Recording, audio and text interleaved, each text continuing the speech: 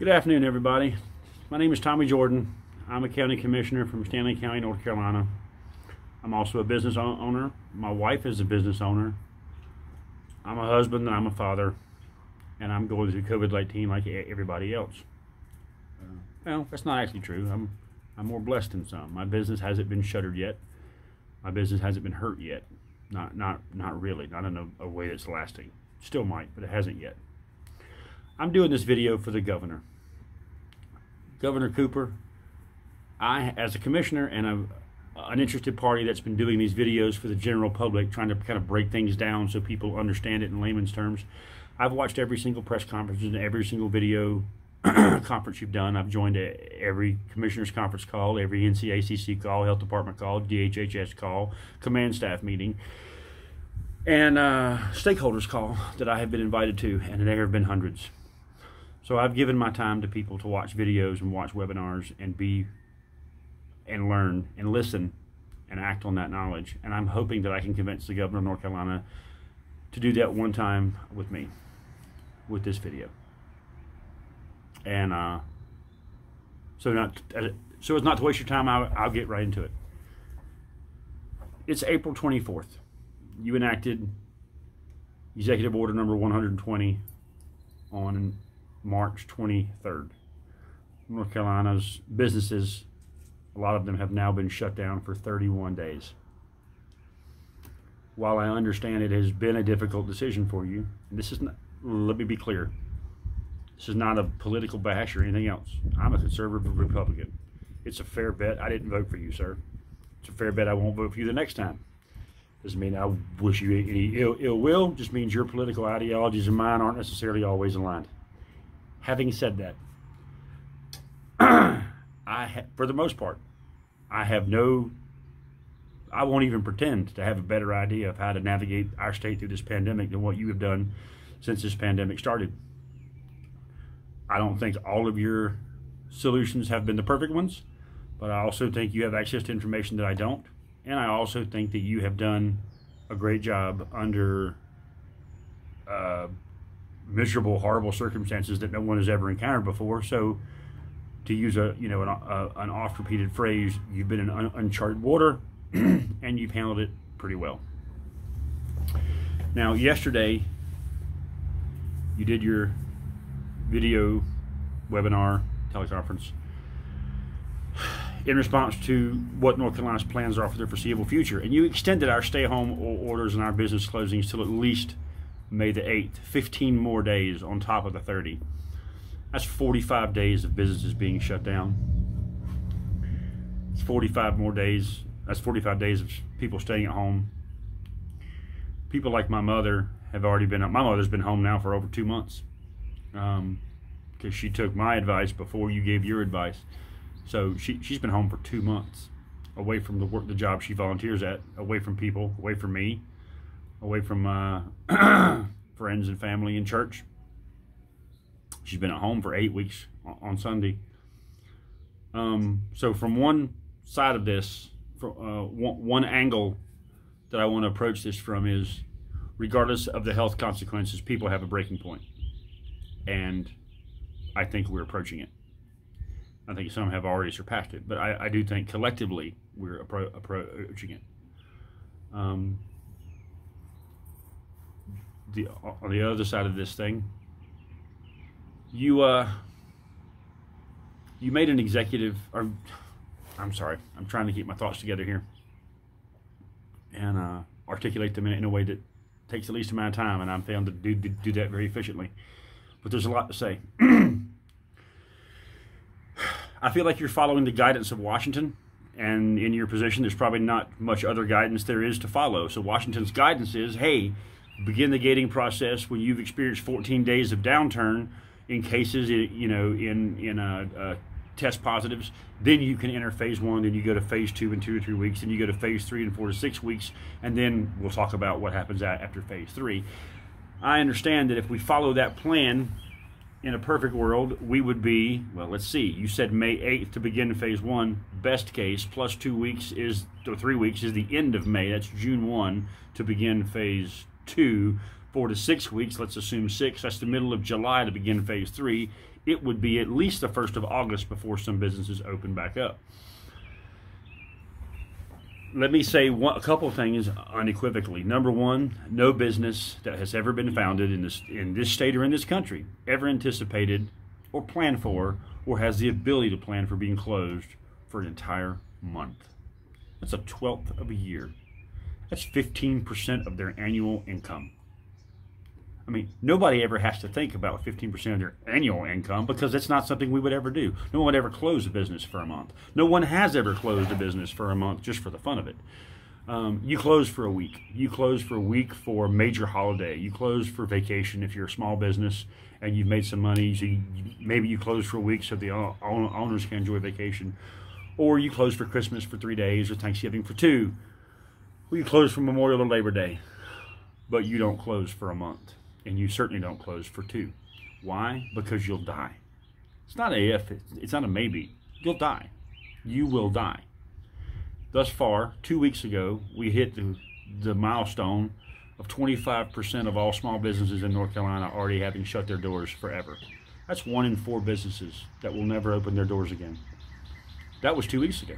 I bet now, and I don't know this, but I'm just going to say, if 2 weeks ago 25% were closed forever, let's say half a month later, I would bet the metric is somewhere around 35 to 40%.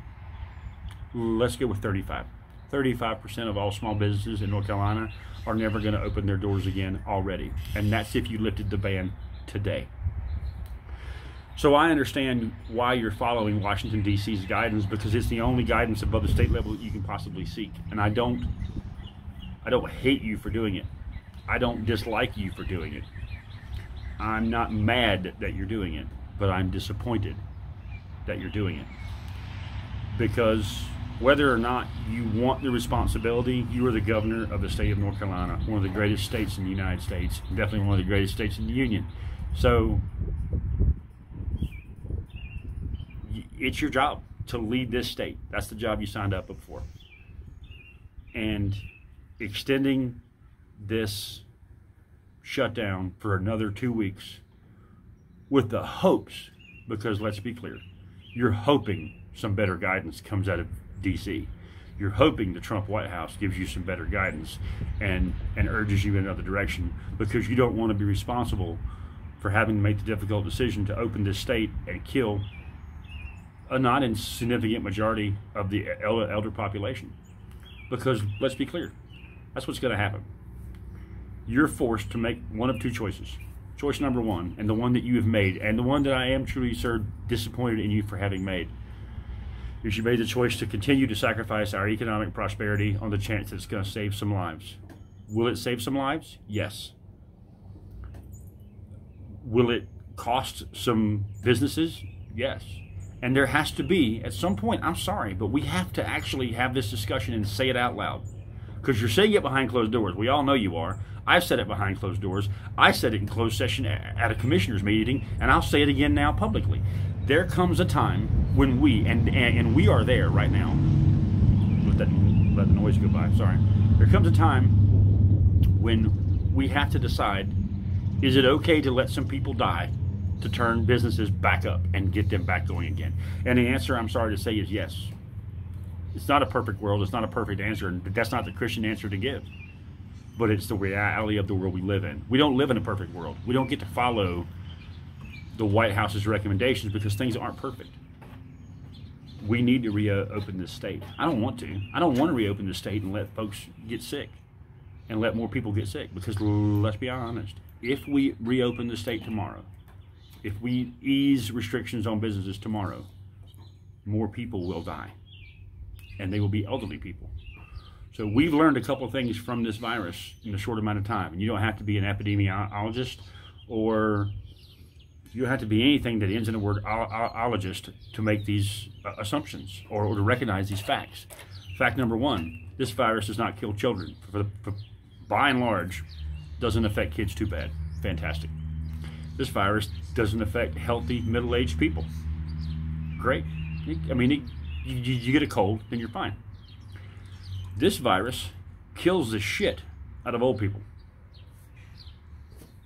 And it really stomps a mud hole in older people with compromised immune systems, either due to cancer or immunosuppression issues, or people who just had the flu or bronchitis. I mean, any number of things. This is a virus that targets the unhealthy and the older population.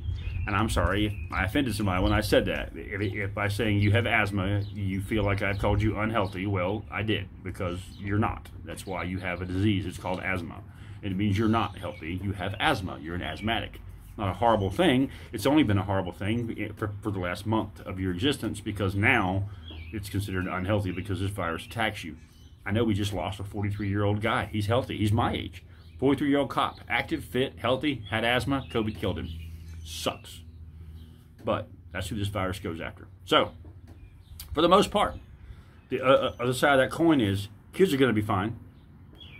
Healthy, working class, middle America is going to be fine. Most executives and CEOs are going to be fine. Most wait staff and cashiers are going to be fine. Some people will not be fine. My mother, who's 72 years old, would not be fine. But guess what? If you opened up businesses tomorrow, I'm going to tell my mother, Mom, I love you. Please continue to stay home. And I will go to Walmart for you. And I will go to Lowe's for you and get filters for your air conditioner. And I will go to Amazon and get your vacuum cleaner bags. And I'll be sure that you don't have to go places and run into this virus yourself. I will care for you because I'm your child, and that's what children do. And other people in this state will do the same for those that they care about. And I'll do the same for my friends and my neighbors, you know, if I need to. But at some point, you're going to have to accept responsibility for the fact that you're going to kill this state's economy. Now, your solution so far, no, I'm sorry, let me back up. You're going to kill the state's economy. You have effectively killed this state's economy. You have the opportunity to walk that back and change your mind. I'm just saying I think you should. Do I think you should open everything tomorrow? No. But let's be honest, and I have heard this particular one till I'm sick and tired of hearing it, but it is a good, valid example. Hair salons. You closed hair salons on March 23rd. Okay? These people are pissed because you've killed their business model. You literally have killed the entire business. There's no stylist anywhere that has a month's income set aside. They're hairstylists. They're not rich. For the most part, they're not particularly good business people because they're hairstylists. Don't get me wrong. They're necessary. I love them. I love mine. I have a great hair. I have a great hairstylist. You kidding me? I have great hair. All right.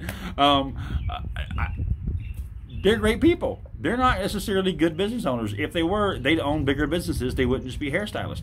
But they have a job, and it's a career. It's one they love and one they do well, and you have killed it. Because not a single hair salon in North Carolina has been designed to be closed for 15% of the entire year. None of those people can afford this. They're doing, I don't know what you call it, black market haircut jobs at home right now to hopefully put groceries on the table because they have no choice. They live in fear of the state's cosmetics board finding out about it and taking their license. You just can't shut them down forever. I know you legally have the authority, but you need to recognize you don't have the moral authority to make that decision, and you need to walk it back. You can't keep businesses closed.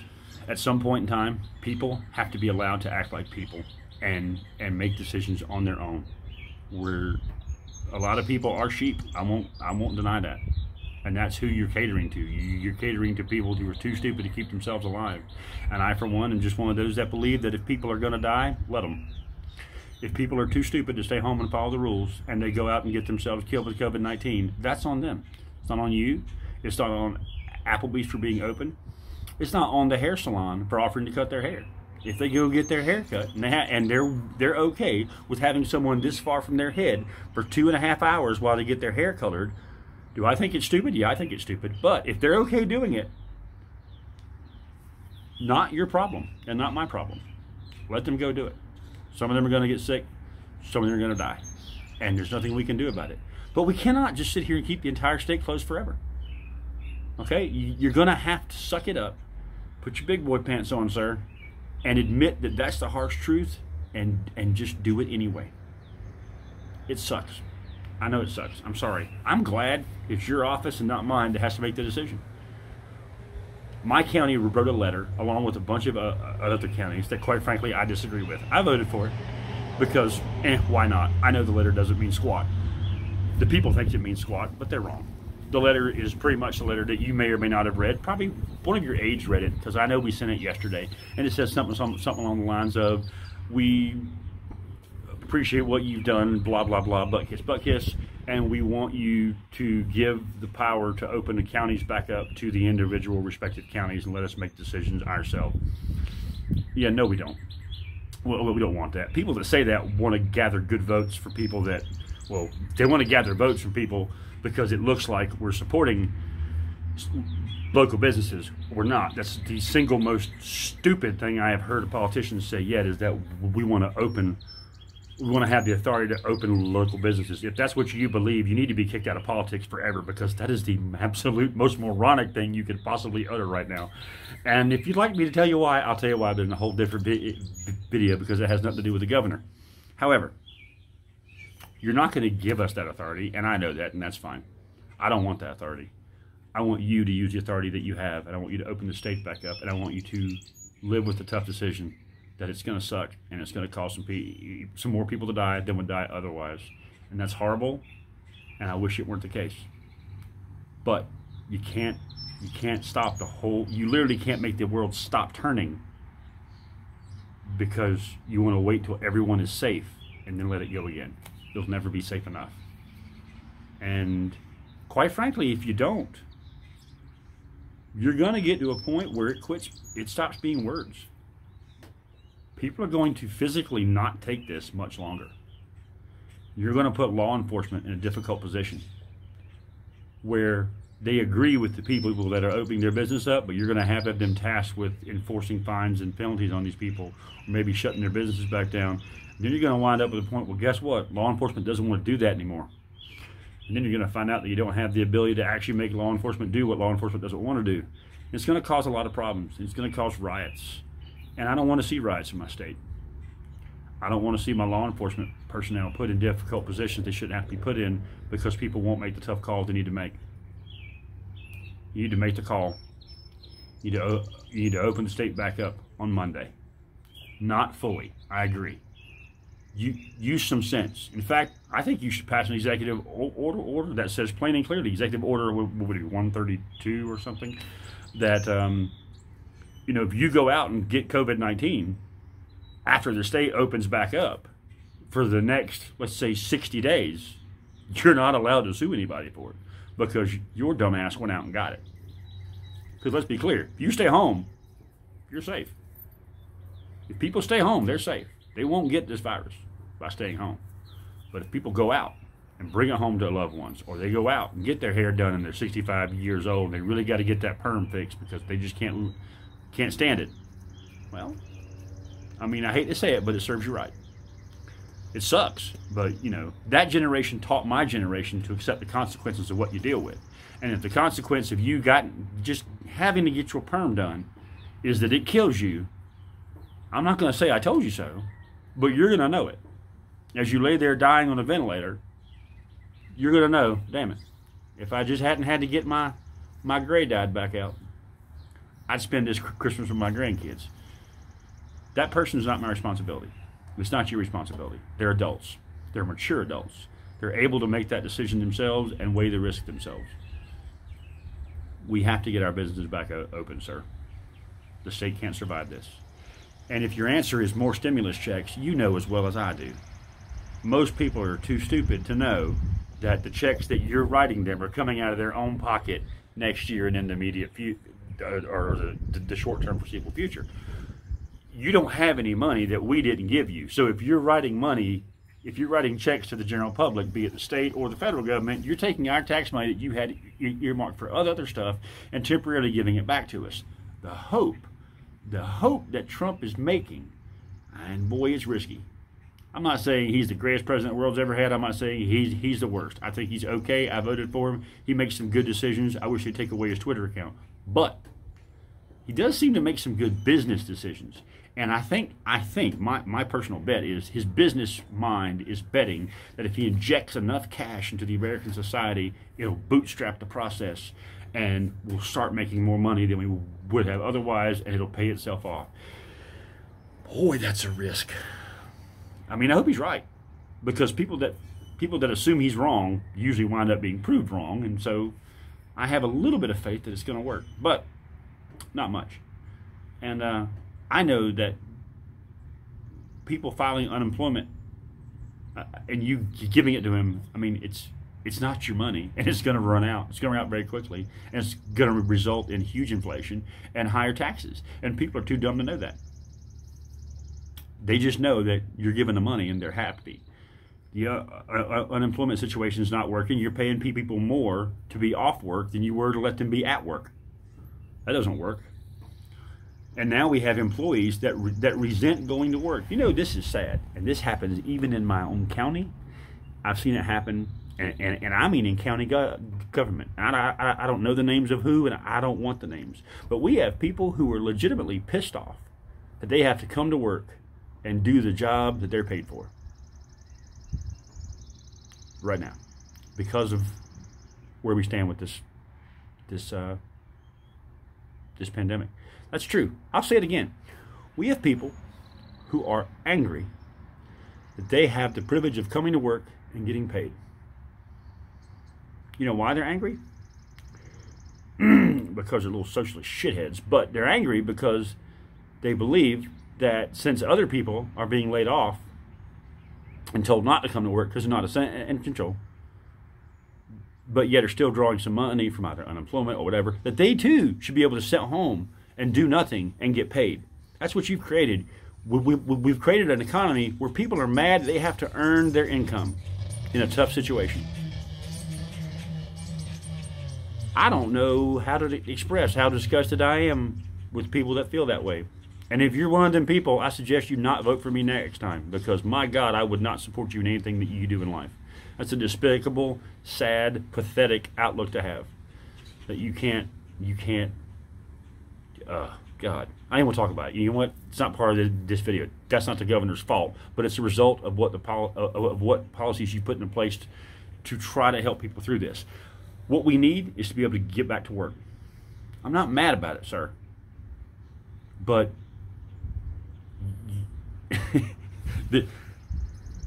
you rolled the dice, and the thing that popped up on the pips was close the state for 2 more weeks and then a hope for the best. Really, is hoping for the best got us anywhere right now? It's not. We don't have masks. We don't have PPE. We don't have any of the things that we've been supposed to get. The strategic national stockpile was depleted 5 days into this event. Nothing has gone right. What makes you think that just shutting our doors, closing our eyes, holding our breath, and waiting is going to solve it? It's not. It's going to take decisive action, and decisive action that you have to own.